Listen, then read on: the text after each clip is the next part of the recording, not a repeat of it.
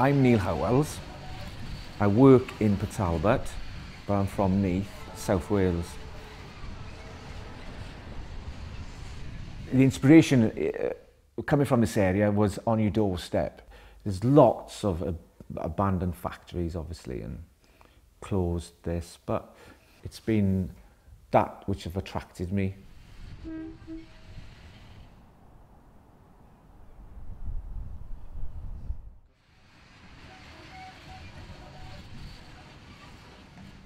The content of these pictures will be from comic strips to 1950s B movies, science fiction usually.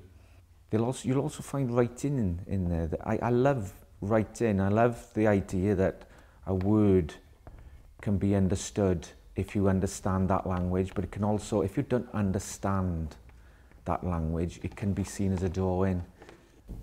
How do you know it's right? You don't really. I think everything, if you think about things too much, that's when it goes wrong.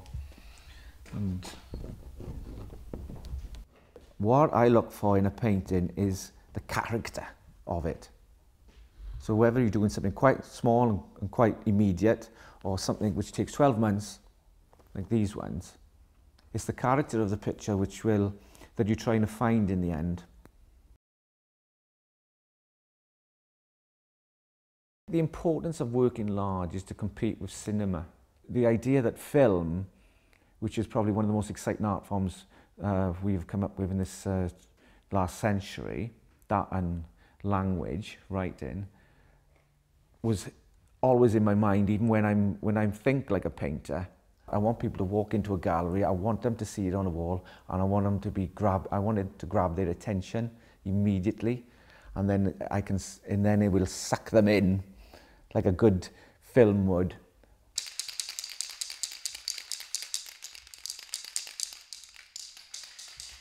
So the materials I like to use in the artwork which I'm doing currently will be various, but a lot of them will be household products. So we're talking gloss, we're talking emulsion, we're talking spray paints, we're talking acrylics, crayons, pencils. It's basically what I can get my hands on.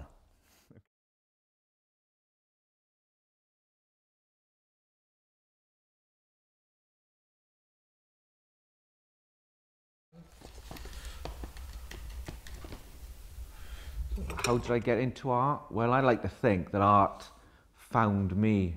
I worked for 4 years, and so I decided I can't do this for the rest of my life, so I decided to retire quite early for 20 and went back to college, where I discovered the only subject they would let me do was A-level art. And then I was given the option then to say, would you like to go further after the course finished? And I didn't realise that college was an option anyway for me. So when I went to the careers office, I really just didn't go in. I just pulled out the book that was nearest the door. I think it was A, B, C. Anyway, I ended up with B, and that was for Bath. I liked the cover. 2 lions, I'm a Leo, and I went. And there was an inspirational character which wasn't really aware of, called Henry Moore, and the British sculptor Henry Moore, and just realising what he'd done with his drawings and how he turned his drawings into sculpture. And there's that way of thinking about art which led me on this journey.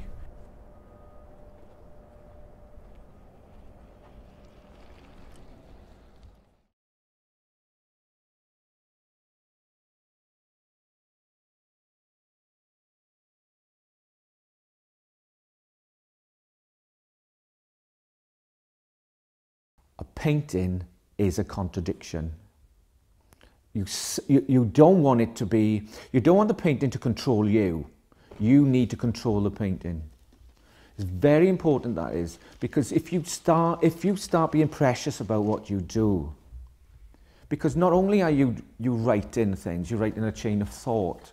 Not only are you're extracting images and you're putting them down, but you're also painting over them. And by painting over something, you're also re-energizing that particular painting.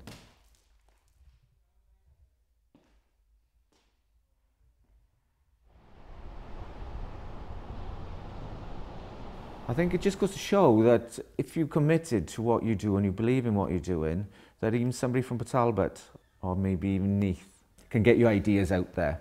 And that's what's important in the end, following your ideas.